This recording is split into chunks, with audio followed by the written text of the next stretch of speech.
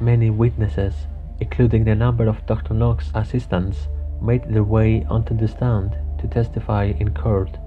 Some said that they saw Helen McDougall to the university multiple of times during the daylight, and that William Burke has been seen few days before his death looking underwhelmed about an unknown situation.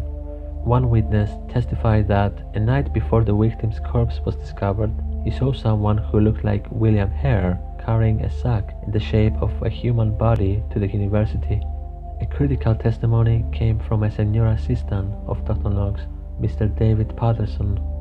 Dr. Knox follows an extreme method in persuasion.